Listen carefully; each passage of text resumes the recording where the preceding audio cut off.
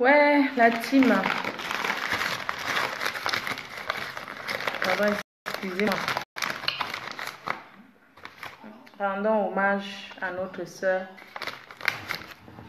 qui s'est mariée.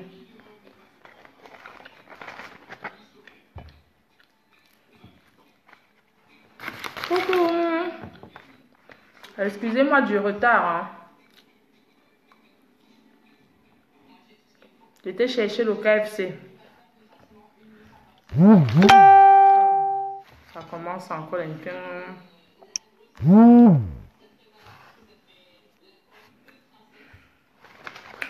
Connectez-vous. Team Kamer. C'est comment? J'étais au KFC. Excusez-moi du retard. Vous savez, dans le village, je suis là. Je ne connais pas encore la ville. Je ne connais pas bien le village. Le réseau aussi là. Maman, oh, bonsoir tout le monde.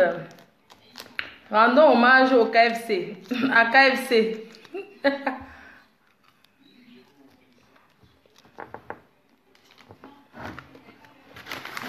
C'est comment?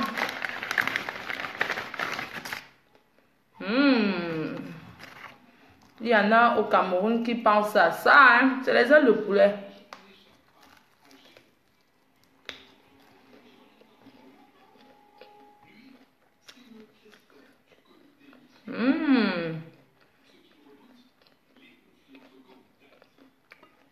Salut. C'est comment? J'attends que tout le monde se connecte.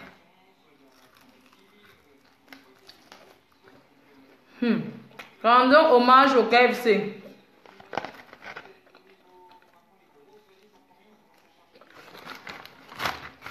Rendons hommage au KFC.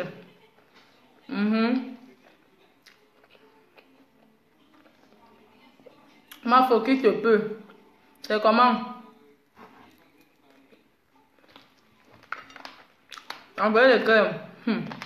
Hey, ma PDG canadienne. Ma PDG.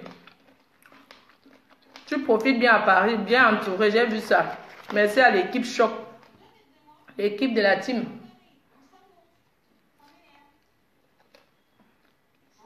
Qui s'occupe de notre PDG canadienne. La seule unique.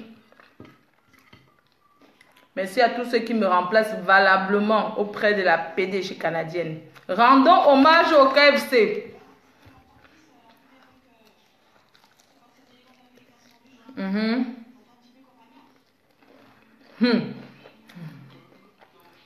Gay-moi, c'est comment? Rendons d'abord hommage au KFC. Au Cameroun, il y a ça.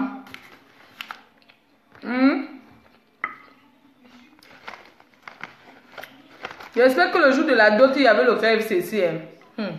Maman. Rendons hommage à notre collègue star qui s'est marié au Cameroun. Balumbakata. Fini les ailes de poulet. Fini le KFC. Mangeons ça pour lui rendre hommage. Et pour féliciter. Pour envoyer les félicitations, mangeons les ailes de poulet.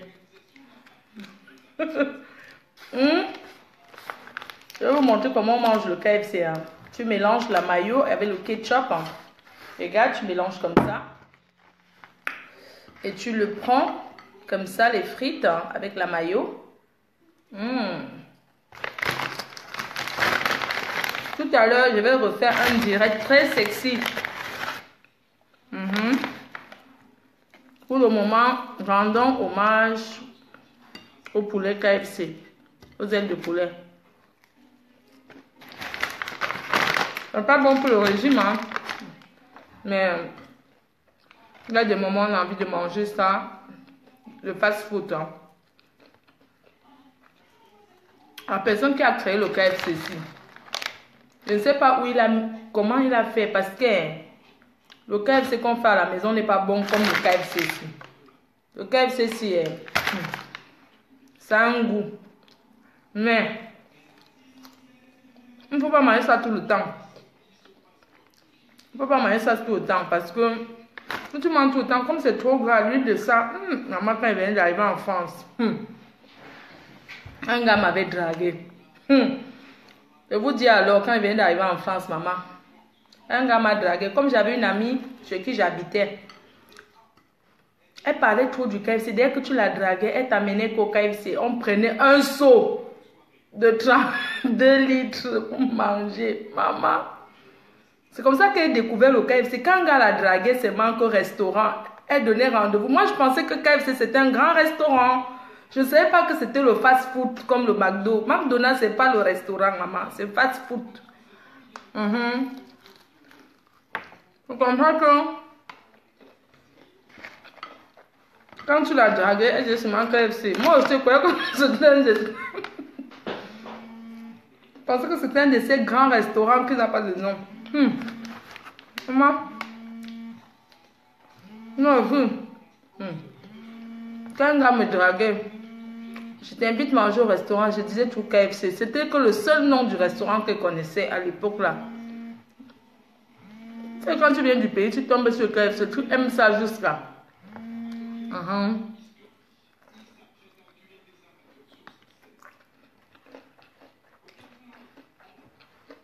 Les gens au Cameroun qui aiment bien ça. Moi, je garde souvent ça aux gens au Cameroun, le KFC. J'achète ça la veille de mon voyage. J'ouvre ça, ça apprend chaud au four. Cousin Smith.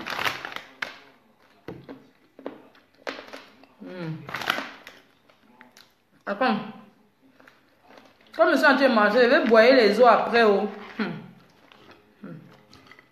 J'ai pris les hot wings par 9 avec une grande frite. Le jus d'orange. La PDG mange le KFC, c'est pas une regarde. Oh wow. Je n'aime pas les gros morceaux. J'aime que les petits morceaux. Je n'aime pas les gros morceaux de KFC. Maman, les Congolais mangent ça avec la chikwang.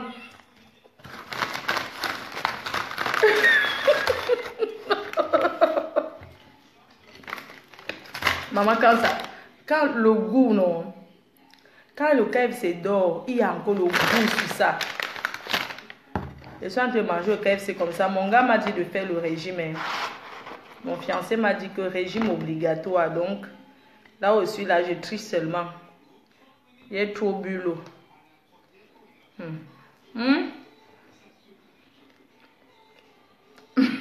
Maman, est-ce que vous avez une autre stand à part moi? Après, je me change. Je me mets comme une poupée chinoise et je viens vous parler. Maman, comme je vous disais, je sais comment je parle par là. Désolée.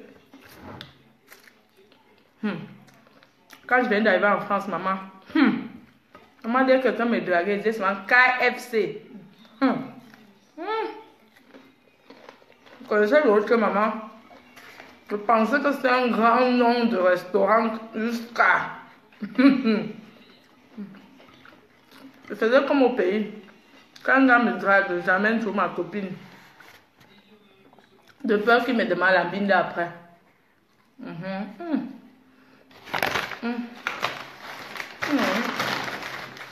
Moi, quand je vais d'arriver en France, maman, comme les Africains qui sont ici, là, ils aiment toujours les filles qui viennent d'arriver. Parce qu'ils savent qu'elles sont bleues. Quand un gars me draguait, je ne connaissais pas encore d'autres noms de restaurants. Parce que c'était un de ces grands restaurants qui n'a pas de nom. Je ne savais pas que, maman, que ce n'était pas le resto, le vrai resto. Oh, c'est McDo pour moi, c'est le restaurant, non? J'allais au McDo aussi. McDo, je croyais que McDonald's, c'est restaurant.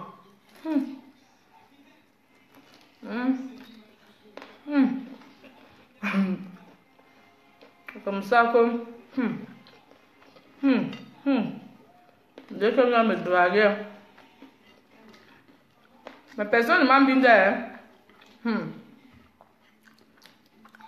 C'était un peu le genre de fille qui se comporte. Tu sais, quand tu viens du pays, quand un gars te drague, tu commences à dire que vous allez vous étudier. Ici, on n'étudie pas. En Bénin, on étudie. Il n'y a pas que on va s'étudier 3 mois.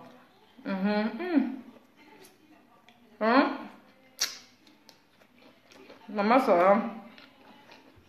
Quand un gars me drague, j'avais seulement le nom là que KFC.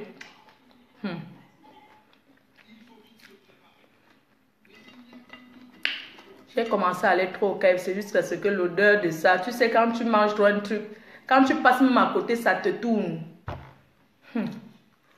Juste que j'ai appris que KFC, même pas le restaurant, c'est le fast-food, le pressé.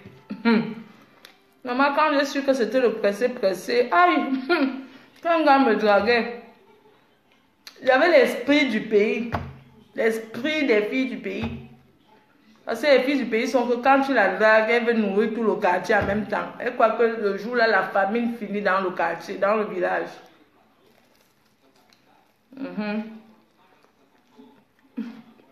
Une fois que vous partez souvent au restaurant, au KFC, quand j'arrivais, j'avais l'esprit des filles de sous-quartier. Parce que les filles de sous-quartier, quand tu l'invites à la boulangerie Saké, elle prend le yaourt, le ceci, elle prend plein de choses pour les gens du quad, pour ses quotas. Surtout que tu vois mon petit frère, que maman, après tu m'ouvres la porte quand on a fermé, tu vois un peu ce que je veux dire. Maman, j'ai amené l'esprit là ici en Europe. Maman, vous savez que j'ai tellement d'histoires à raconter sur moi que je peux écrire tout un livre. Maman, un gars m'avait dragué, un Camerounais. Parce que quand vous arrivez, quand vous êtes nous comme, ou c'est le mayanga qui est sur le visage, ou ça se voit comment que tu viens d'arriver, je ne sais pas. Mais toujours est sûr, quand tu viens d'arriver en Beng, tu montes, que tu descends, tu vois que tu viens d'arriver. Je pense que les gens du pays ont un truc. Les gens qui viennent d'arriver ont un truc qui montre que celui-ci n'est pas en Beng depuis. C'est comme ça que j'avais les dragueurs. Les dragueurs. Oh, les gens qui me promettent le mariage avec les faux papiers. Oh. Je connaissais qu'il y avait le chaos, le vrai et le faux. Maman, les gens me promettaient de ces. Je dis que quand tu es eu comme dès qu'un gars te dit bonjour, il dit qu'il veut que tu habites chez lui. Pour que tu habites chez lui, il te binde dans joie, après il te met dehors. Et tu utilises. Dieu merci, j'avais où dormir. Merci Seigneur. Maman, quand un gars me draguait, j'allais. Parce que c'est ce que vous voyez, il y a le seau, le gros seau, le plus grand seau là. Je demandais à ma copine là, comme c'était aussi une bonne villageoise, elle a en Beng, elle arrivait peut-être ici à l'âge de. Elle arrive à Beng à l'âge de 10 ans, mais elle a l'esprit des filles Changla. Donc elle est un peu villageoise quoi. Villageoise, elle n'est pas trop. Olé, olé, elle est village, non? Maman. Donc quand j'arrivais, mais maman Sarah, je mettais le piment dans le sac pour amener au KFC.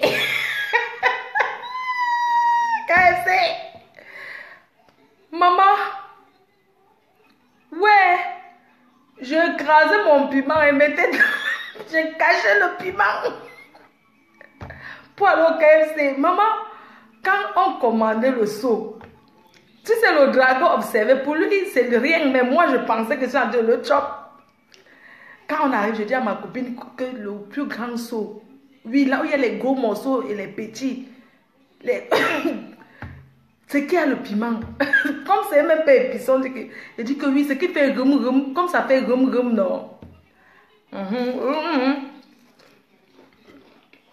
Ma copine, le gars se mettait, commandez ce que vous voulez.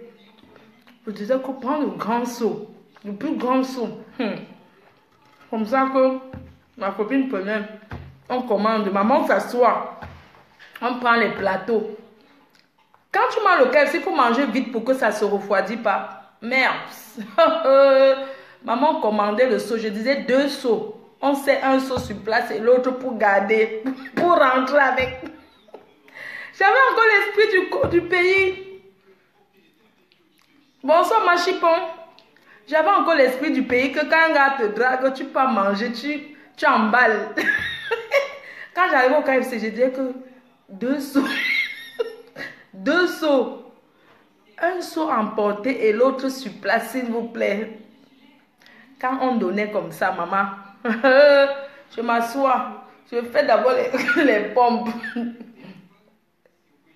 fais les pompes. Je fais les pompes. Je fais les pompes. Je sors mon piment. Oh, maman, je mettais tout mon piment. Je cachais mon piment. Je dis que tu mets d'abord le... Je ne mangeais pas ça avant avec le ketchup, tout ça là. J'ai appris ça après. Je ne mangeais pas ça avec... J'ai appris à manger le ketchup il n'y a pas longtemps. Le ketchup pour moi c'est comme la... Dans ma tête c'était que c'est la tomate crue, non? La tomate écrasée, donc...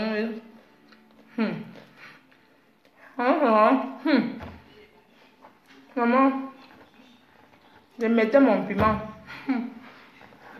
Parce que les Congolais mangent ça avec le chipan. Je mangeais ça. Quand on finit de chop le KFC, après le gars dit que... Après on dit qu'on veut rentrer.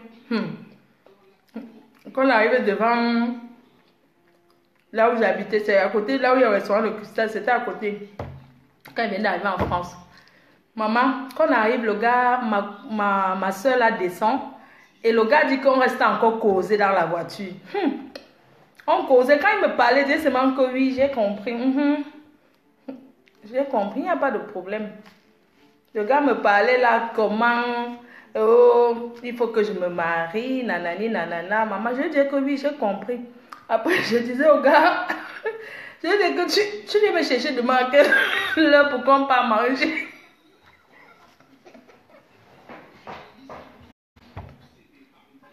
Maman, je disais tu au gars que tu passes, quand il me parlait tous ces sombracatés, je disais que demain tu me cherches à quelle heure on va aller manger, s'il te plaît. Le gars me parlait, après il va un peu me toucher, il dit que excuse-moi, tu sais quoi, il faut qu'on apprenne à se connaître, on va s'étudier. Quand on s'étudie, quoi, qu'on est comme au pays. On va s'étudier. Comme ça. La personne ne m'a bien dit à l'époque là, moi je ne donnais pas où. Maman, je vous ai pas dit le jour qu'elle était partie dormir chez un gars. Maman, rendons hommage à KFC. Mes félicitations pour ton mariage. Je vous ai dit le jour qu'elle était partie dormir chez un gars, un blanc. Quand elle vient d'arriver encore, que la nuit, elle dormi avec le collant. Je vais faire comme au pays, maman.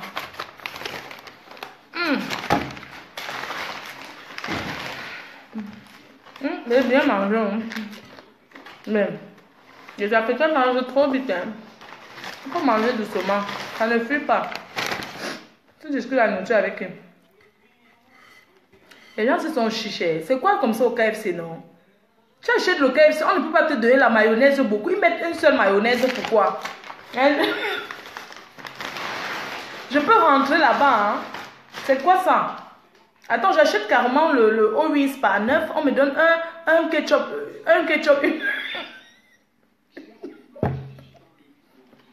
Une mayonnaise, c'est quoi? Il ne faut pas qu'ils font comme ça. Je n'aime pas ça, dis donc. Les gens qui travaillent au KFC là. Dis donc. Parce que je suis noire. C'est pour ça qu'on m'avait donné seulement un truc. Vous pensez qu'ils avaient gardé ça pour mettre au frigo. Parce qu'il y a des gens que quand tu entres chez eux, tu ouvres le frigo. Ketchup KFC. Mayonnaise KFC. Ketchup McDonald's. Mayonnaise McDo. Ils gardent, ils prennent beaucoup pour aller. Non, c'est les noirs qui gardent tout. Parce qu'il y a les noirs qui prennent carrément le ketchup McDo. Ils disent, donne-moi beaucoup. Comme les Africains n'aiment pas trop, ils aiment trop le job. Donne-moi beaucoup. Excusez-moi. Imagine quelqu'un qui achète le KFC de un seau de KFC. Hein? Et commence à donner-moi 10 mayonnaise et 10 ketchup, s'il vous plaît. Tout ça pour aller mettre au frigo à la maison. Là, changeons un peu.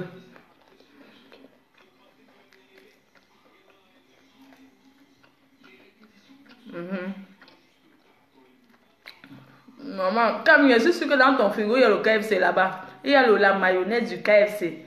Avec le ketchup de KFC plus la mayonnaise du McDo. Arrêtez, c'est pas bien. Vous les Africains, vous exagérez. Bon. La team. Je vous aime, hein.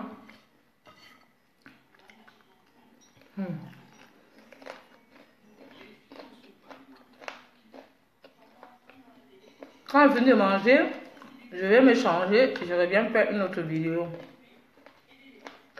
Vous m'envoyez les têtes de mort, pourquoi? Ceux qui envoient les têtes de mort là.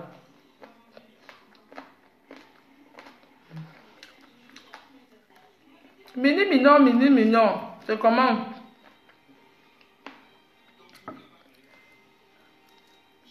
Bon. Je sais que vous-même, vous me connaissez déjà. On ne va pas dire que parler en mangeant, c'est... Je vais me mettre comme une poupée chinoise.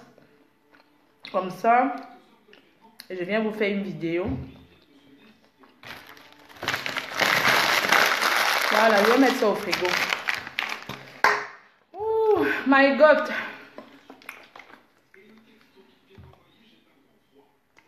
Comme il a dit que quoi? Comme il faut te marier. Arrête de cotiser la mayonnaise du KFC avec le... Non, vous les Camerounais, vous les Africains, je vous confirme.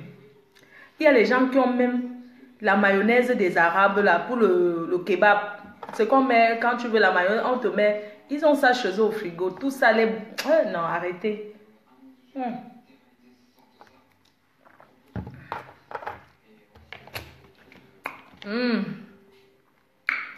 Ma faux, c'est comment? Ça va? Bon? Bon? Comme je suis devant vous, je ne vais pas mâcher les os parce que moi, j'aime bien. Les os, c'est ça qui est même bon. C'est ça qui a le goût. Bien, mais là, je connais son faux profil. C'est une tamarque ou c'est une tamarque.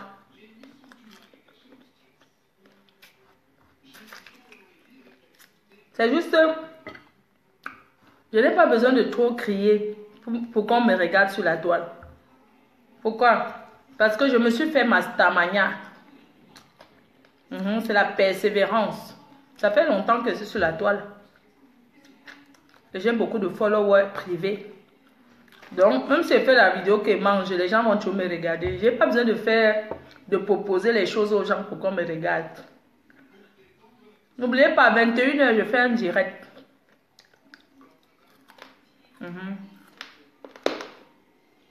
21h, je lance le direct. On va dire non aux poupées chinois. Nous refusons. Ça fait longtemps que je n'ai pas mangé le KFC. Si je mange ça, c'est pour rendre hommage, pour envoyer les félicitations à notre soeur qui s'est mariée. Mes félicitations, mamie. Mes félicitations. Mais toi, tu as ta belle-mère au Cameroun, que si tu arrives,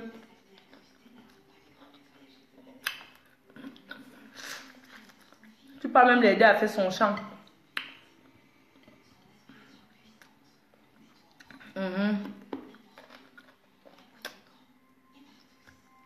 Le jour du mariage, de votre mariage officiel, invitez-moi.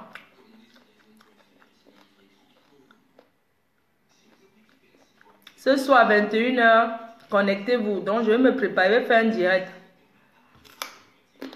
Je pour dire non. Je vais m'habiller comme une poupée chinoise. Pour dire non. Non, Camilla. Non, Camilla. Non à la poupée chinoise. Nous, la team PDG dit non à la poupée.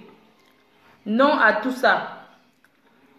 J'avais pris les gadgets ici, j'ai montré, les gens sont venus me combattre, que Fleur de Lille montre les godes sur Facebook. Et là, voilà les poupées chinoises, vous ne parlez pas. Bande de frustrés, va. Attendez. Quand j'ai montré ici que, donc aujourd'hui on sort les poupées avec des gros nibas, tout le monde applaudit, vous partagez ça sans crainte, vous parlez de ça. Pourquoi quand c'est pour la femme, ça dérange? Hein? Quand je montrais ici qu'une femme peut aussi se satisfaire avec le gold Miché, vous avez dit non, que ce n'est pas bien, ce n'est pas pudique. Ce que vous partagez là, c'est pudique. Hein? C'est pudique. Au grand, c'est pas vous qui me combattez ici sur la toile que j'ai parlé du sexe.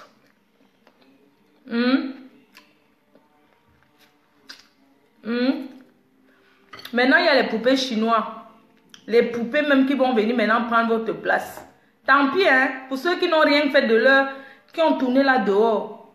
Qui ont vendu le piment, qui n'ont rien fait de leur vie. Voilà les poupées qui arrivent. Oh. Voilà les poupées. Voilà les poupées. Donc bientôt là, même les 15-20 euros là, il n'y aura plus. Oh. Je vais combattre pour vous. C'est pour ça que j'ai fait cette vidéo. Comme tu es à Godou. Maintenant que les poupées sont sorties, vous avez fait comment? Avec tout ce qui va avec.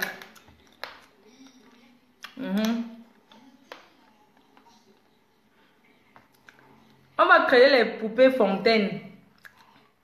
Il y a les poupées écarteuses maintenant. Et j'ai même vu une poupée qui me ressemble avec les gros nibas comme ça. Avec les gros nibas et...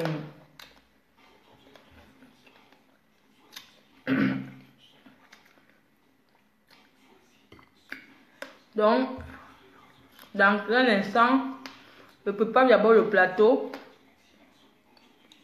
Je vais me maquiller bien. Je porte une tenue rose bonbon. Je vais m'habiller comme une chinoise, une poupée chinoise. Pour venir faire la vidéo. Ok?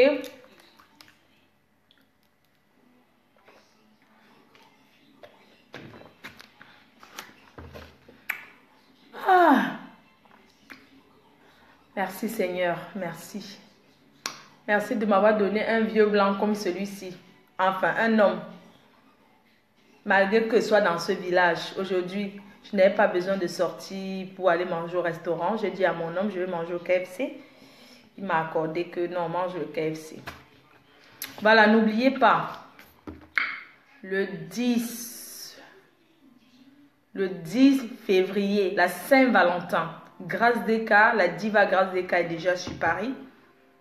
Donc le 10 février, la reine-mère, la seule unique, toujours combattue, jamais égalée, elle sera en Suisse à Vienne avec la diva Grâce des cas qui est déjà là sur place. Vous avez les numéros de réservation pour tous ceux qui veulent venir. Donc je suis honorée d'accompagner la diva Grâce des cas. Ça montre à quel point je suis suivie, à quel point il y a des personnes qui m'aiment, qui n'ont pas besoin de dire « Oh, j'aime Fleur de Lille ». Non. Je suis fière et heureuse d'accompagner la diva Grâce des cas. C'est pourquoi je vais vous demander à la team PDG si vous pouvez faire, on lance un challenge Grâce des cas. Oh, arrête de m'appeler.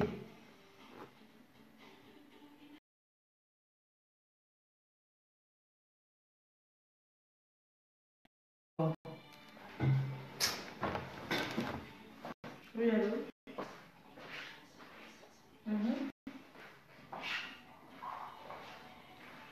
Ça va? Ça va?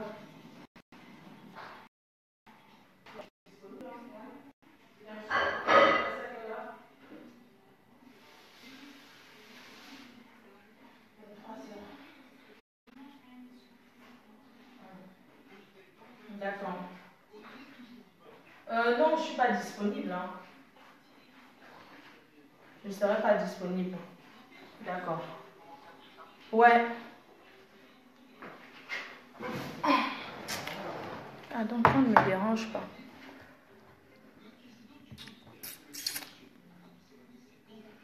Quoi? Utiliser. Bon. Je vous laisse. Je vous aime. À tout de suite. Hein. Je vais préparer le plateau. Je vais me préparer. Je viens. Je fais le direct. Donc, je disais le 10 février, la diva grâce des cas. Donc, commencez à lancer les challenges grâce des cas. Oh, putain, arrête de m'emmerder. Ça bug. Ces gens qui n'arrêtent pas de m'appeler. Ah. Pas de son. Pas de son. Oh. Franchement, toujours les gens du Cameroun qui appellent là.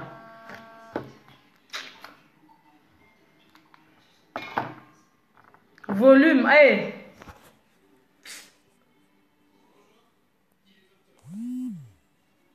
Il y a le volume ou pas? Le son, le son.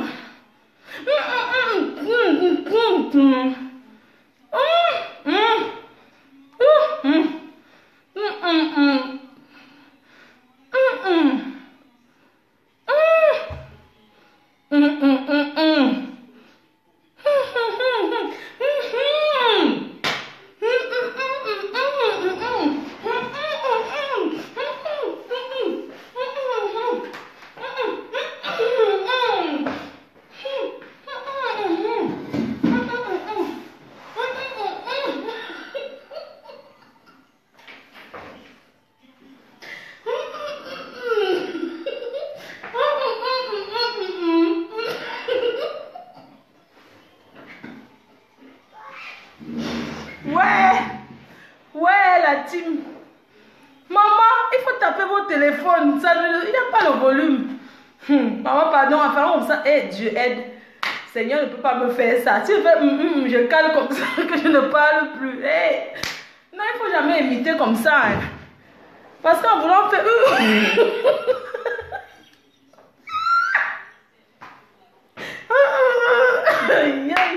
Non, j'ai confirmé l'affaire là.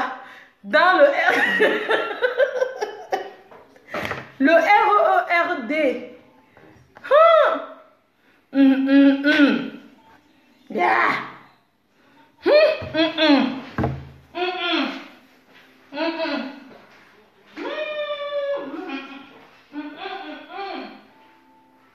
Maman. Le REERD, maman. Non.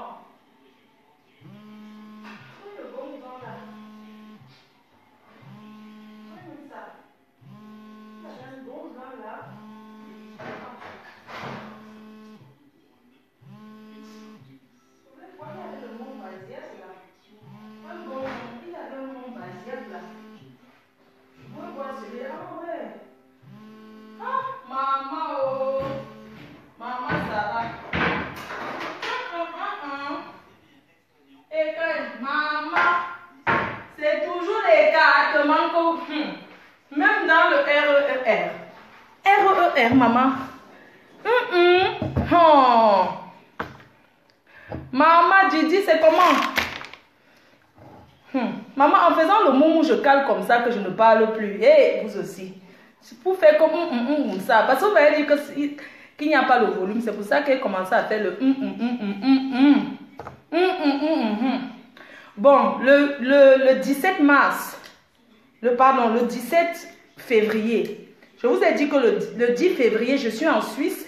J'accompagne la diva Grâce Desca en Suisse pour son concert de la Saint-Valentin. Ensuite, le 17 février, je suis en Autriche avec Amazon, la grande diva Amazon. Voilà. Donc, je suis avec elle le 17 février. Ensuite, le 3 mars, je suis au Canada avec la PDG canadienne, un voyage de courtoisie. Je vais faire 3 jours. Et ensuite, le 10 mars, à Paris avec Tata Doudou Ngamba, la mère du Musunga. Oui, la soirée de la femme avec Sergio Polo, le roi Polo. Le roi Polo, celui qui a sorti son nouveau bébé. Quand vous avez présenté sa nouvelle chanson. Et donc, il sera à Paris le 10 mars.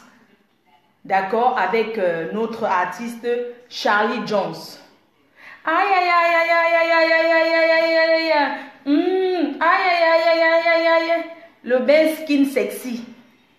Oui, donc, le 10 mars à Paris. Donc, avec Tata Doudou Ngamba, le couple à mode. Bonsoir Prési, bonsoir Jaguar mode. Et Jaguar qui aura Elle a Jaguar danse le 3 mars, n'oubliez pas. Donc, on a beaucoup de choses au mois de mars, là. Attendez, on va d'abord goûter. On ne goûte pas le rosé, mais bon. Les villageoises là, je vous montre, non? Quand on te donne un grand vin, tu fais ça. Et puis tu fais ça. Ah, ça a de la saveur, ça sent... Ah, c'est un goût fruité. Tu fais ça.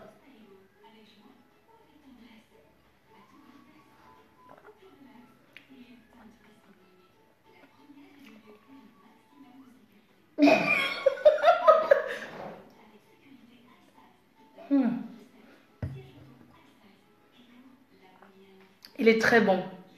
C'est un très bon rosé qui a été cueilli pendant le soleil du matin. Donc, qui a été cueilli pendant le soleil de 11 h du matin. Donc, c'est un rosé... c'est ma belle famille, c'est mon beau-père qui produit ce rosé. C'est ça que je cueille depuis là. Donc, c'est un grand vin qui s'appelle le Bandol. Très bien. Bandol, c'est dans le sud. Hein. Vous avez recommencé, non? Qui m'envoie le message là? Olivier. Donc, quelqu'un, un chauffeur de bus, je sais pas où avec. Frère, tu gagnes combien? 1 200 € par mois, tu viens trop me parler. Je ne joue plus à ça. Donc, quand tu goûtes le vin, tu...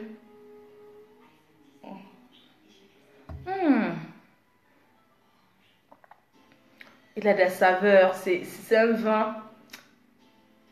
Il est très prestant. Il est très prestant. Donc, quand tu parles avec ta belle famille, les Watt, non, tu fais genre, oui, il est très doux. C'est très bon. C'est le dimanche, hein, donc je peux boire. Donc, il est très doux. Il faut connaître, hein, il faut connaître. Tu peux manger du poisson, c'est pour les fruits de mer. Oui, ce vin est très doux. Maman, c'était à l'époque, on ne parle pas avec les gagnants de SMIC, les SMICA. Mon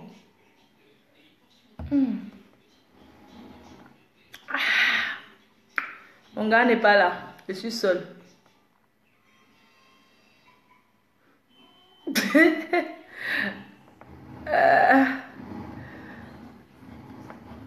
Ah, bonsoir la reine galloise. Bonsoir ma pupusse. Ça va?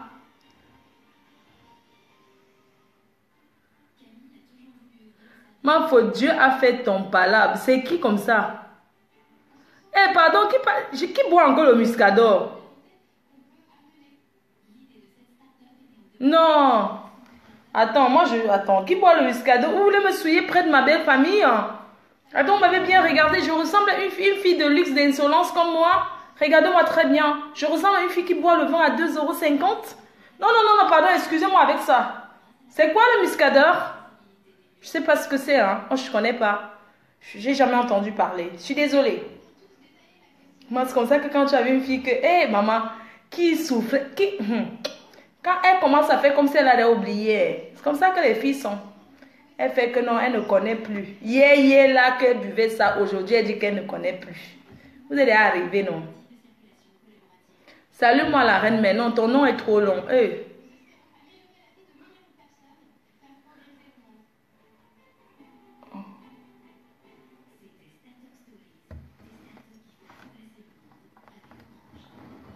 Donc, comme je vous ai dit là, je venais seulement papoter un peu avec vous là.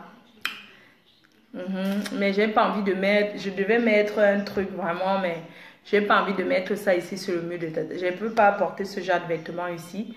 Je voulais m'habiller carrément en rose, tout rose, rose bonbon pour dire non non aux poupées, non aux poupées.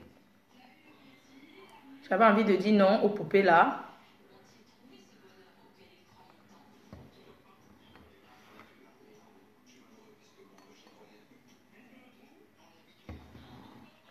Comment va Cathy FMI? Elle va bien.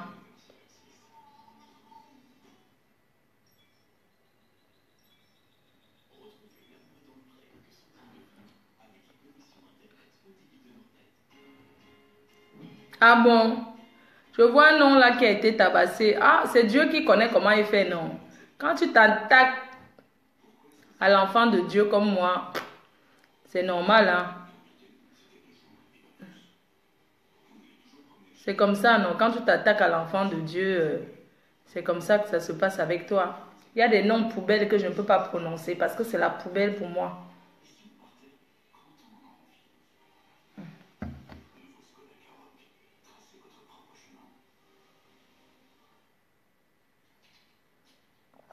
Ah, non, je demande seulement. Après, il y a des gens qui aiment bien le songi, hein. Après... Cathy, elle fait bien où? Elle va bien. Vous dites, moi je ne regarde pas forcément tout ce que Cathy fait mis. Clame maintenant. Et calme, c'est ça?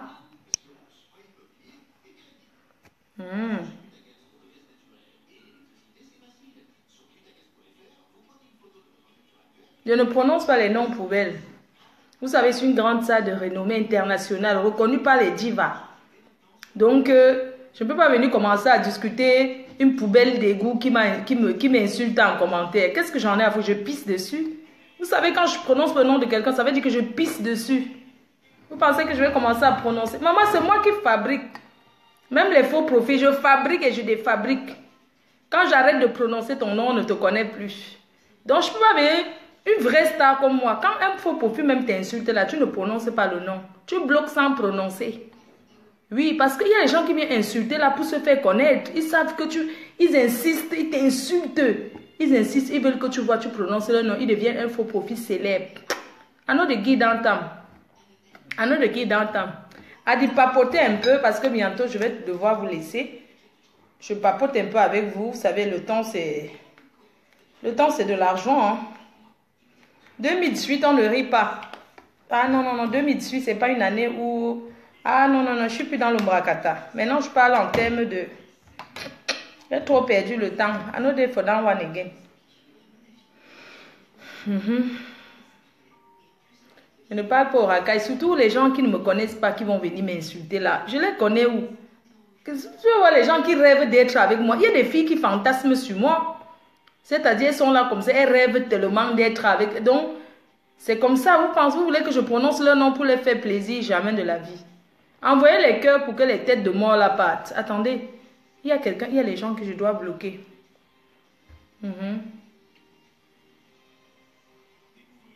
Je vous laisse. Bisous, à tout à l'heure. Je vais me préparer, je reviens là. Je reviens à 21 h. Habillée très sexy, très choco.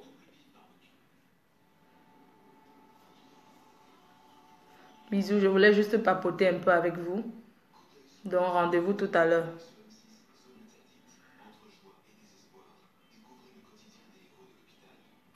Pourquoi tu cherches le téléphone que j'ai joli comme ça? C'est le téléphone pour appeler au pays.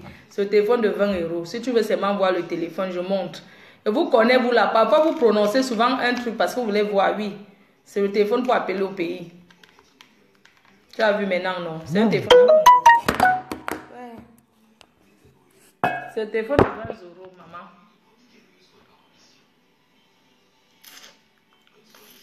The time is money. I'm no care. I'm no care. Donc je ne gère pas, vous savez, je ne gère pas le vrac, le mbrakata, le nyamsele. À nous de gérer dans moi. Mes détracteurs avaient dit qu'ils peuvent. Je me demande pourquoi ils sont calmes. Pourquoi? Ils vont parler de quoi sinon pas de sujet fleur de l'île? Hein? Ils mettent le parfum fleur de l'île, ils se lavent avec fleur de l'île, ils s'essuient avec fleur de l'île. Donc, ils n'ont pas de sujet. Moi, j'ai beaucoup de sujets. Par exemple, mes spectacles. Oui, j'ai mes spectacles. Vous savez, tous ceux qui m'insultent, qui me clashent là, eux, ils me fabriquent. Ce sont eux qui font ma stamaya parce qu'ils travaillent, moi, ils touchent l'argent.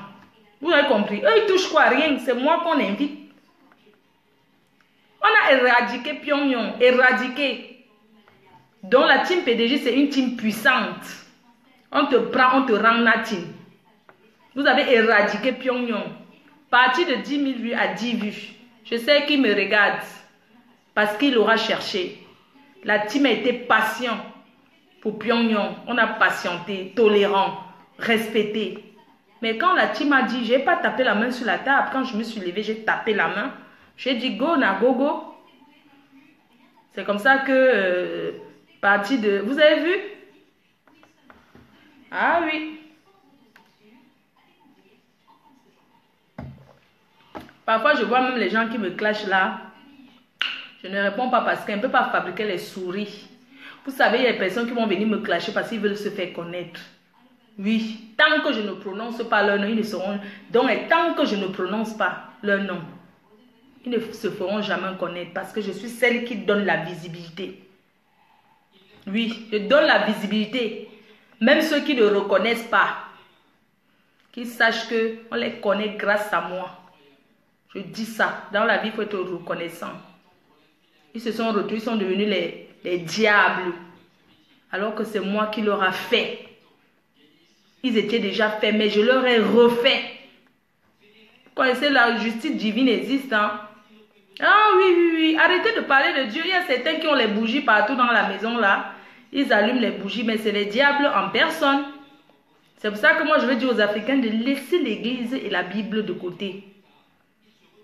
Il faut que l'Africain laisse la Bible. Parce que l'Africain prend la Bible, il tient en main pour faire trop de mal. Il faut que l'Africain arrête avec ces histoires de Bible là, d'église là. Ça ne donne pas, ne vous manque pas. C'est trop. Aujourd'hui, le soir, quand tu vas aller sur Facebook, tu tapes pour regarder s'il y a un peu les directs, pour rincer les yeux, pour perdre le temps. Tu ne fais que voir les églises, les pasteurs qui sont en train de faire l'église. Maman, l'église est devenue que c'est sur Facebook qu'on fait l'église. C'est devenu que c'est sur Facebook. Chaque église a sa page Facebook maintenant, qui fait le direct Facebook pour chercher les nouveaux adeptes. Hein? Non, c'est trop. C'est trop. Quand tu vas, ici en Europe, quand tu vas à l'église, il n'y a pas beaucoup de... Les Européens ne sont pas trop dans ça. C'est l'homme blanc qui a ramené la Bible.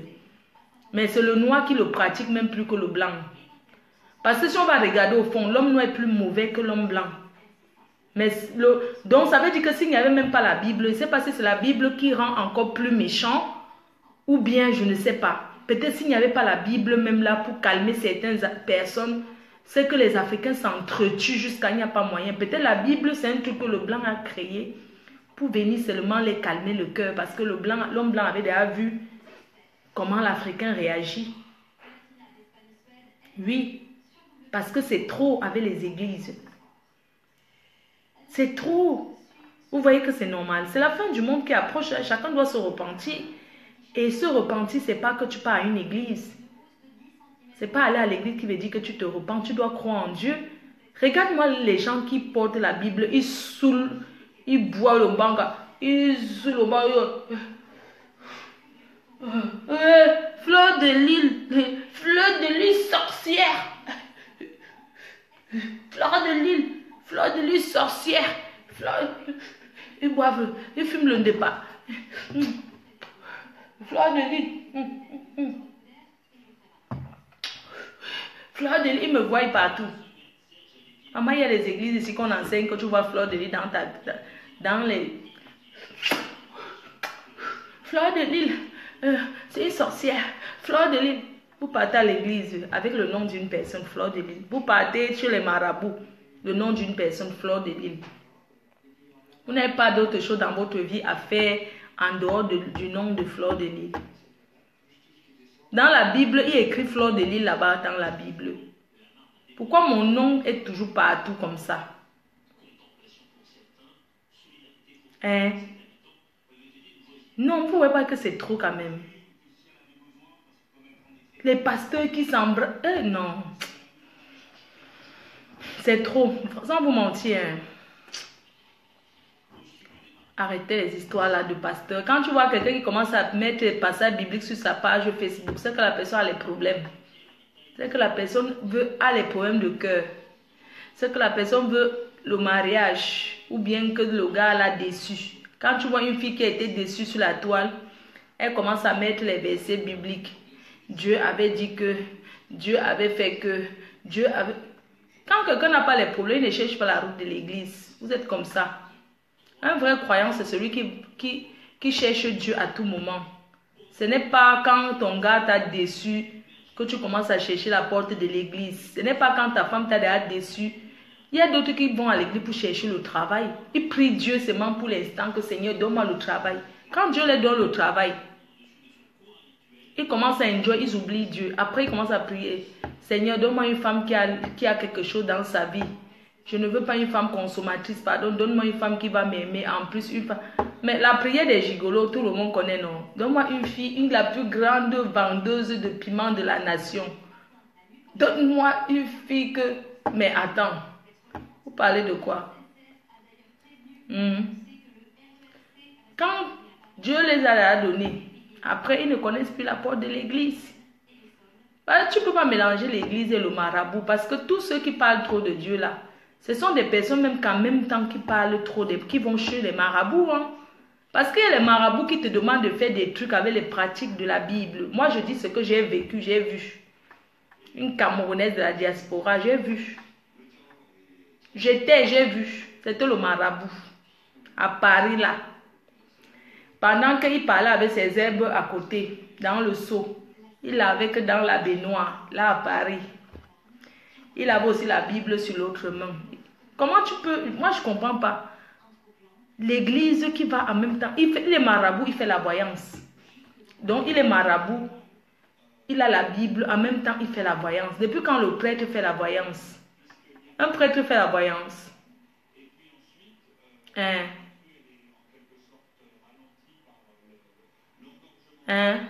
Le prêtre fait la voyance. Donc, tout ça, c'est la sorcellerie. C'est la magie. Donc, l'homme noir même ne connaît même pas... Non. Sans vous mentir, quand je vois la façon que les gens qui vont à l'église, les mêmes gens encore sont chez les marabouts, ça décourage même pour aller à l'église. Vous ne pouvez jamais me voir aller dans les églises sautiller là. Il y a les églises tourne-fesses. Les églises, j'ai fait les églises hein, avant. Après moi-même, j'ai dit que je ne peux pas continuer, je laisse. Et c'est toujours quelque chose qui pousse quelqu'un à aller à l'église. Hein. Il n'y a personne qui peut être bien, qui n'a pas de problème. Il suit une personne dans l'église.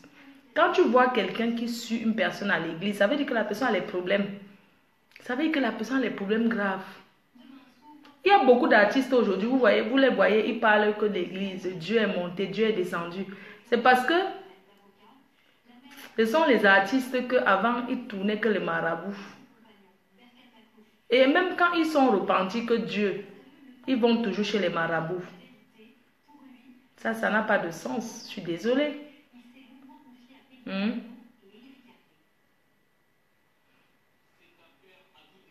Donc, c'est un peu ça, quoi. Il faut qu'on arrête de tromper les gens. Pas parce que quelqu'un parle de l'église tous les jours que ça dit que la personne est forcément bien. Il y a beaucoup de gens qui parlent qu'ils ont la crainte de Dieu. Alors qu'ils n'ont pas la crainte de Dieu. La vraie église, c'est d'abord avoir l'amour du prochain. Avoir l'amour du prochain. Tu ne peux pas être que tu ne parles pas avec ta mère. Par exemple, tu n'es pas en bon terme avec ta mère. Tu ne dis pas bonjour à ta mère, ni à ton père, ni à tes soeurs, ni à tes frères. Mais dehors, tu prêches la parole d'évangile partout. Tu ne vois pas que tu es un grand pécheur?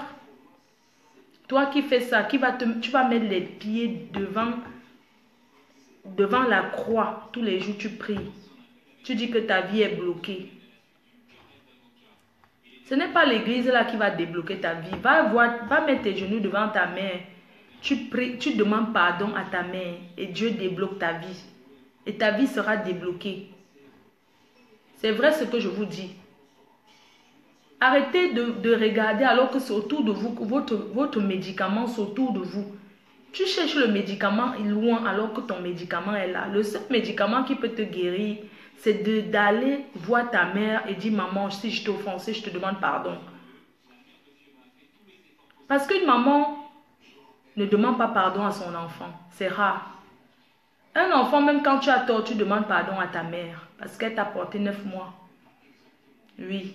Même quand c'est ta mère qui a tort, hein, tu demandes même pardon que maman, oui, j'ai tort, je te demande pardon même quand elle a tort. On ne fait pas bras de fer avec sa mère, ni avec son père, avec ses parents, je vais dire.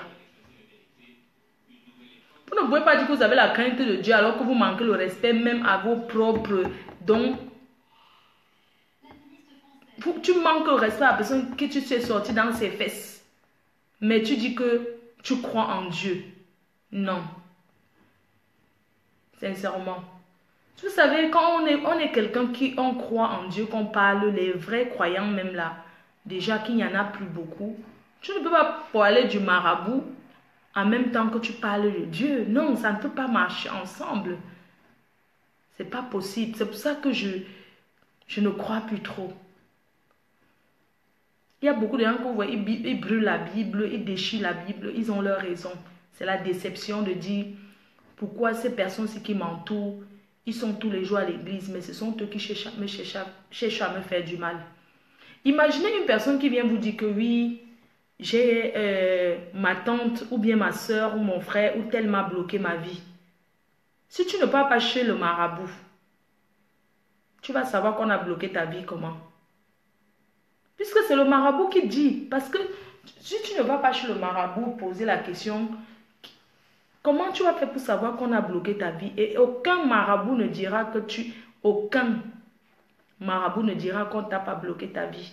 Parce que le marabout, c'est son travail. Il est là pour gagner de l'argent. Le marabout est là pour gagner sa vie. Donc, si tu viens chez le marabout et que le marabout te dit non, tout va bien, il n'y a rien à faire sur toi, il va manger quoi? Vous avez déjà vu un marabout avec une belle maison? Vous avez déjà vu un marabout avec une belle villa, qu'on dit que voilà un marabout qui a une belle maison? Il n'y en a pas. Parce que si le marabout est réel, c'est que les marabouts là sont dans de ces belles maisons que ce qui fait seulement comme ça. Oui. Mais un marabout ne peut pas te dire qu'il va te faire gagner beaucoup alors que lui-même il est là, il gagne derrière toi. Si tu as quelque chose pour faire gagner beaucoup à quelqu'un, pourquoi tu ne gagnes pas ça toi-même? Hein? Si le marabout était réel, c'est qu'il gagne les lotos. C'est que les marabouts gagnent les lotos qu'on voit ici là. C'est que un marabout a gagné ça. C'est que tous les marabouts africains se sont déjà concertés, cotiser leur esprit pour aller gagner euro million. Vous comprenez? Pour aller gagner le jackpot. Mais ils ne peuvent pas faire ça. Parce que c'est le mbrakata. Oui. Quand tu vas chez le marabout, il te dit la première chose qu'il te dit que fais attention à ton entourage. Même sans être chez le marabout, tu sais très bien que la mort de quelqu'un vient toujours de par les gens qui la connaissent. Quand tu entres chez le marabout, il connaît déjà ce qui peut t'amener. Il sait que les problèmes de cœur, soit tu cherches un homme, tu cherches le mari, soit tu cherches le travail. Tu cherches le mari, tu cherches le travail. Il connaît déjà que voilà les deux possibilités. Voilà les deux possibilités. Il sait très bien que tu ne viens pas pour rien. Et les marabouts sont les menteurs. Parce que quand tu entres chez le marabout, il commence à te dire que oui, est-ce que tu es entouré de beaucoup de gens? Ou bien il commence à te dire que tu connais beaucoup de gens, fais attention. Nous tous, on connaît beaucoup de gens. Nous tous, on connaît beaucoup de gens. Il n'y a personne qui va dire qu'il ne connaît personne. Et le marabout connaît déjà que tu connais les gens. Il va te dire, oui, tu as une copine qui est un peu brune, l'autre qui est noire. Il sait que parmi les deux, il y a une qui est brune, il y a une qui est noire. Parfois, le marabout te dit un truc. Tu dis oui seulement pour faire bonne image. Ce n'est même pas que c'est vrai. Oui. Parfois, le marabout te dit que oui, telle chose, alors que ce n'est même pas la vérité. Mais tu es obligé de lui dire que oui, c'est vrai ce que tu viens de dire, oui, c'est la vérité. Un marabout dit à une fille, par exemple, oui, tu as souvent mal au ventre. Nous, toutes les femmes ont souvent mal au bas-ventre, toutes les femmes. Quand le marabout te dit que oui, tu as souvent mal au bas-ventre et mal à la tête, on sait que les maux de tête, c'est la maladie des Noirs. Parce que les Africains, on les tire toujours les cheveux. On sait très bien que les maux de tête, c'est la maladie des Noirs. Il te dit que tu as souvent mal à la tête, tu as aussi mal au bas-ventre. Toutes les femmes ont mal au bas-ventre. Toutes les femmes. Même les hommes ont souvent mal au ventre. Nous tous, on a souvent mal au ventre. Vous voyez un peu, non? Donc, quand le marabout te dit ça, c'est qui est sûr, tu vas dire que oui, c'est la vérité. Et il ne va pas te dire que non, c'est les trucs des femmes, que c'est normal. Il va te dire tout simplement que c'est ton entourage qui t'a fait ça. Les marabouts divisent comme les prêtres là. Les prêtres que vous voyez, c'est les pasteurs là. les nouveaux pasteurs, les pasteurs bonbons là, ne sont pas différents des marabouts. C'est les mêmes gens. Oui, c'est les mêmes gens. Sans vous mentir. Toi, tu peux être ton propre marabout. Tu n'as pas besoin d'un marabout dans ta vie pour avancer. Tu es ton marabout déjà. Tu es ton propre marabout. Il suffit de croire en toi. Quand tu crois en toi, tu comprends, non? Toi qui me regardes là maintenant, tu dois te dire, ah, franchement, là où je suis là, je n'arrive pas à trouver le travail. Mais il faut que tu aies la motivation. Ce n'est pas aller tous les jours mettre les pieds dans une église qui va te donner le travail. Il faut que tu te lèves, tu ailles faire tes CV. Et si c'est que tu ne trouves pas le travail dans ton domaine, tu changes de formation. Ne dis pas que non, on t'a attaché, non. Ce sont les paresseux qui ont souvent ces mots-là qu'on les a attachés. Les gens qui n'aiment pas travailler, les gens qui n'aiment pas se battre. Quand quelqu'un dit dans la vie déjà qu'on l'a attaché, c'est déjà, il se démotive en fait. Ah,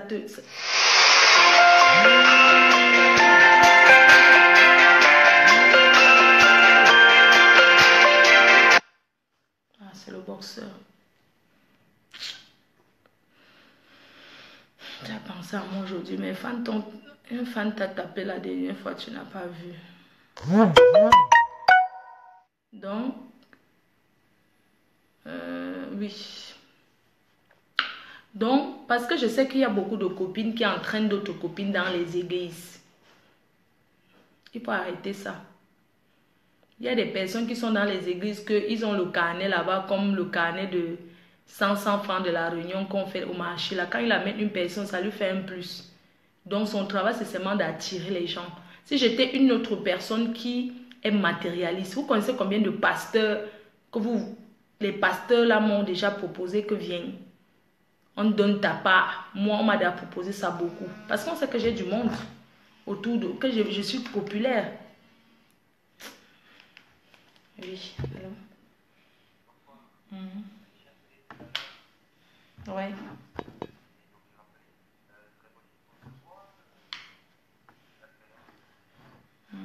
Ouais, dis-moi. Tu veux passer à quelle heure? D'accord, ça marche. Dans une demi-heure? Ok, ça marche, c'est bon.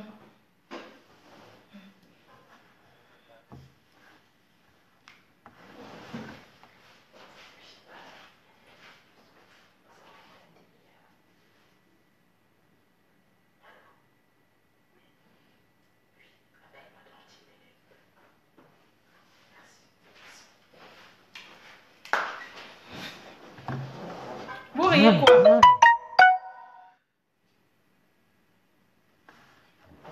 Et puis ça fait quoi sous écouter? Donc on parle de l'église. Laissez ce que vous parlez là, dis donc. C'est quoi? C'est mon beau-père qui m'appelle. C'est mon beau-père qui va passer là. N'importe quoi. On est en train de parler que laissez ça. Je tente de vous dire qu'arrêtez de tout mettre, que vous ne partez pas chercher au travail. Le travail ne peut jamais tomber du ciel. Si tu ne te lèves pas pour aller faire tes démarches, pour aller chercher tes papiers, il n'y a aucune église qui donne les papiers à quelqu'un. Aller faire ses papiers, avoir les papiers, c'est les démarches.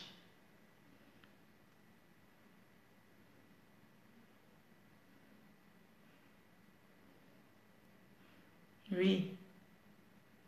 C'est pas aller dans les églises qui font que tu vas avoir les papiers demain ou bien que tu vas avoir un mari. Avoir un mari, c'est le comportement, c'est ton milieu de fréquentation. Si tu te comportes bien, tu auras un mari. Tu ne peux pas aller mettre tes genoux à terre tous les jours, tu pries que tu vas tomber sur un milliardaire. Non, arrêtez un peu. Vous connaissez le nombre de filles qui prient comme vous aussi pour tomber sur le milliardaire? Est-ce que les milliardaires se mélangent d'abord avec les pauvres, même depuis la naissance? Ils ne se mélangent pas avec d'abord les gens qui n'ont rien, ils ont leur milieu.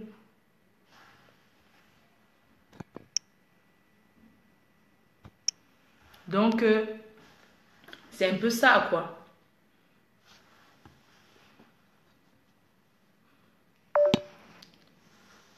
Je vais devoir vous laisser. Hein. On a bien parlé, non? Rendez-vous le week-end, non?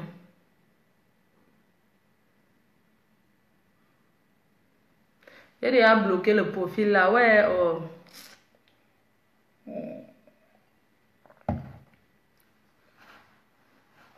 Donc, comme je vous disais là que il ne faut pas vous fier parce qu'une personne, avoir confiance à quelqu'un parce que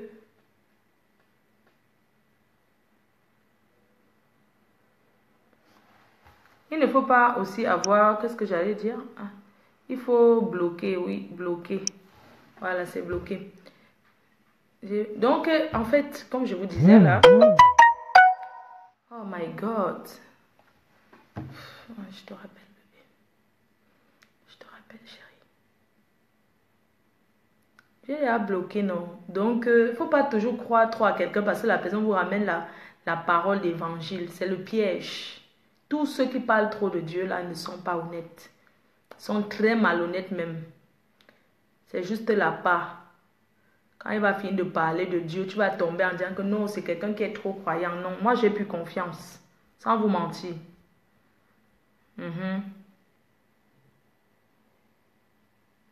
Ok, porte-toi bien, Inès.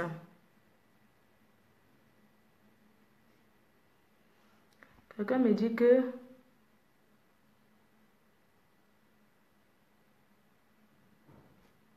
Ah. Donc, comme je vous disais, parce que c'est qu'il y a parmi vous, il y a des gens qui dorment avec la Bible sous l'oreiller. La Bible, c'est quelque chose qui donne confiance. C'est pas pour rien que l'homme blanc a créé la Bible, parce que quand tu lis, ça te redonne confiance. Mais ça ne veut pas dire que tu ne vas plus rien foutre en disant que Dieu va t'envoyer si Dieu... Non. Tout, c'est la motivation. Hein. Il faut être motivé. Quand tu veux être, tu es. Oui. Arrêtez de... Je ne sais pas, il y a des gens qui... Les églises, là, ça divise les familles. Oui, il y a beaucoup d'églises qui séparent les familles ici. Quand une personne commence à trop aller à l'église, après on commence à te parler que oui, ton frère a fait ci, ta mère a fait ci. Donc les églises là divisent. Nous, on nous a éduqués qu'un église catholique et protestant, les deux là. Le reste là. Et musulmans aussi, et ça dépend, les trois églises là. Le reste qui vient là derrière, vous allez m'excuser. C'est le vrac. Le reste qui vient là derrière, c'est le vrac. Que je bloque qui? Vous savez, quand vous me dites de bloquer une personne, après subitement, aide-toi, le ciel t'aidera. Oui. Vous ne pouvez pas vous coucher à la maison, vous dormez. Oh, Dieu va m'envoyer quelqu'un. Pour que Dieu t'envoie quelqu'un, nous ne sommes plus à l'époque où tu es à la maison, tu ne sors pas de temps en temps prendre le verre ou bien entre amis, tout ça. Tu crois qu'un gars va venir t'épouser comme ça. On n'est pas en Afrique ici, là.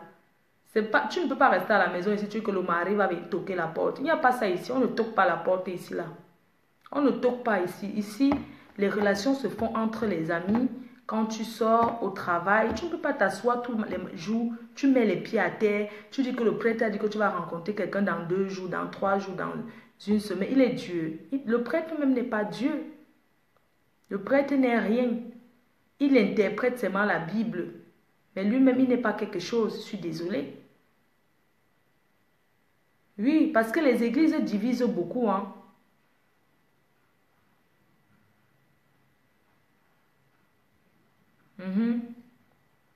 Parler trop de Dieu. Vous voyez une personne qui parle de Dieu, qui appelle les marabouts en direct.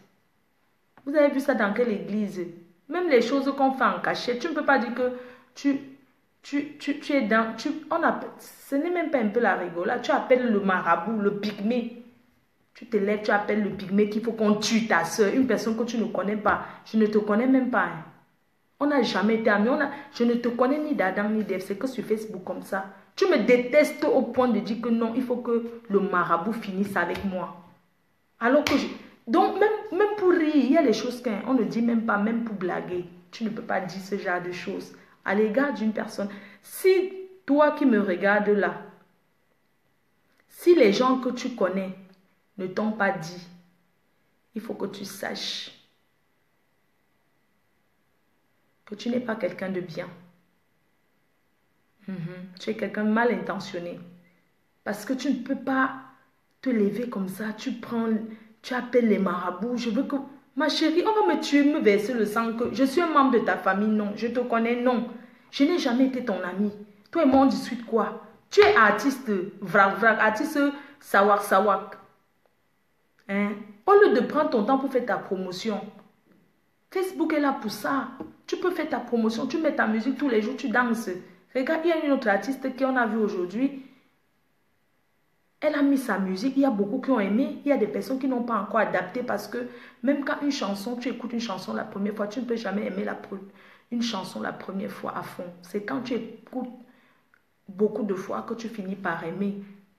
Si tu prends ton truc, tu fais ta promotion, même en buvant ta jaune, tu t'assois, tu fais ta promotion. Tous ces gens que tu as dit que tu vas me tuer avec eux, tu as fait ceci, ma chère sœur camerounaise. Bamileke de la Menois. Parce que tu es tchon comme moi, toi. Parce que je vois que tu es là. À part moi, qui t'a déjà mis ta chanson parmi toutes les stars de Facebook là? Je suis la seule personne que même dans le clash, j'ai mis ça. Et quand je m'ai mis ça dans le clash, c'était pour te faire connaître. C'était le modèle. J'ai mis ça exprès.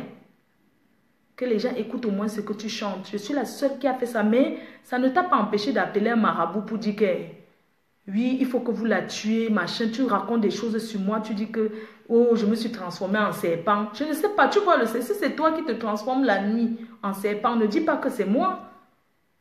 Moi, je ne connais pas ce genre de choses, ma chérie. Je ne suis pas quelqu'un qui dort à l'église. Je ne dors pas dans les églises. Parce que j'ai fait ça avant que aller à l'église là. Je vais devoir vous laisser. Oh, putain.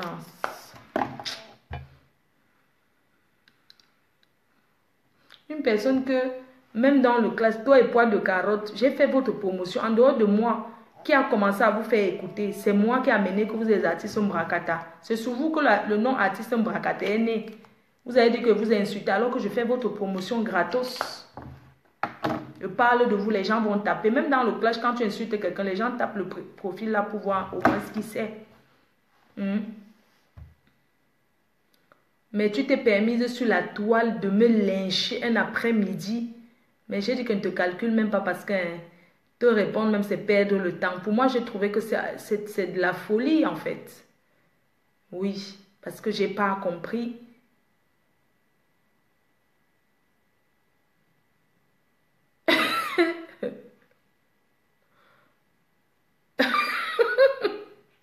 Ce qui m'étonne, c'est que quand quelqu'un dit que tu l'as tenté dans les rêves, donc tu dors, tu rêves, si tu me vois dans tes rêves, c'est parce que tu regardes trop mes vidéos, parce que tu penses beaucoup à moi, parce que moi-même quand je regarde un film à la télé, un film qui fait peur, parfois ça arrive que je rêve de ça en fait. Tu viens me dire que j'étais tentée, et ton marabout t'a pas donné les remèdes pour que je ne vienne plus te tenter. Parce que si tu fais un mauvais rêve, même tu appelles ton marabout, tu dis que oui, j'ai rêvé, je peux mettre quoi. Tu connais le homi, non? Le homi, c'est le...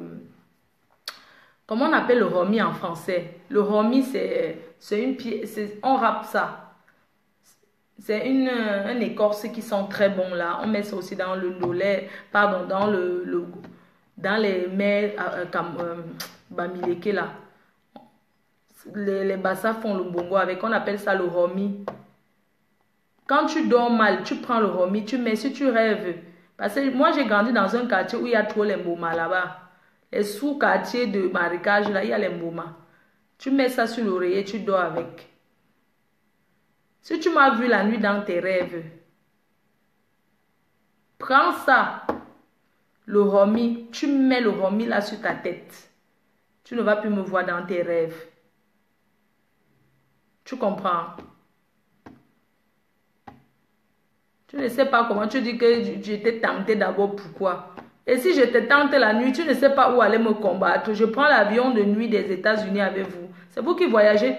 Tu es même déjà allé aux États-Unis, toi là. Hein? Artiste canette de bière. Oui.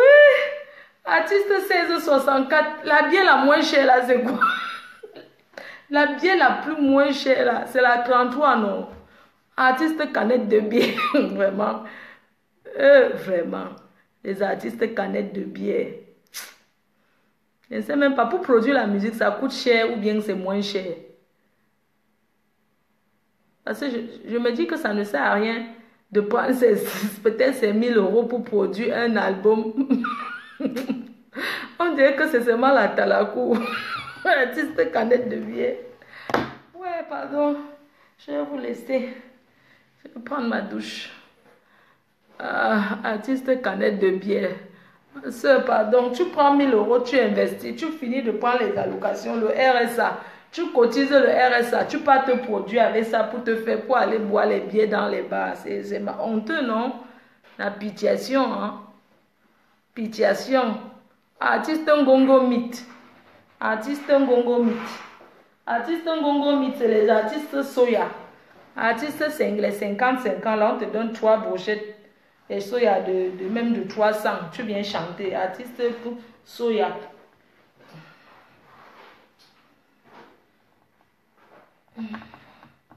Voilà. Voilà, bisous, non. Bisous.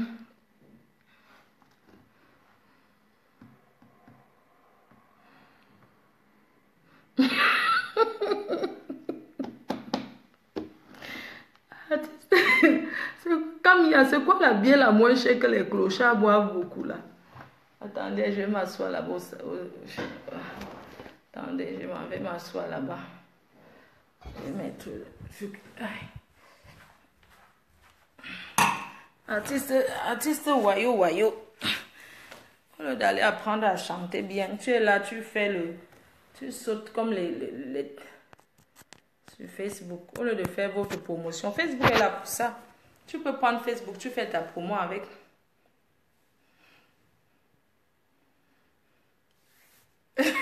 Artiste chute. Non, artiste égale artiste, non. La 8-6, maman. La 8-6, c'est une bière là que... C'est les cloches. Aïe. Artiste au bout de pain. Ouais.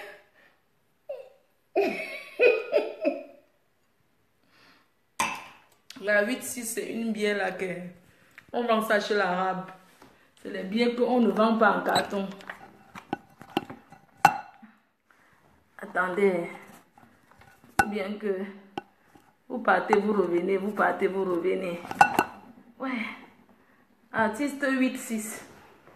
Artiste vrac.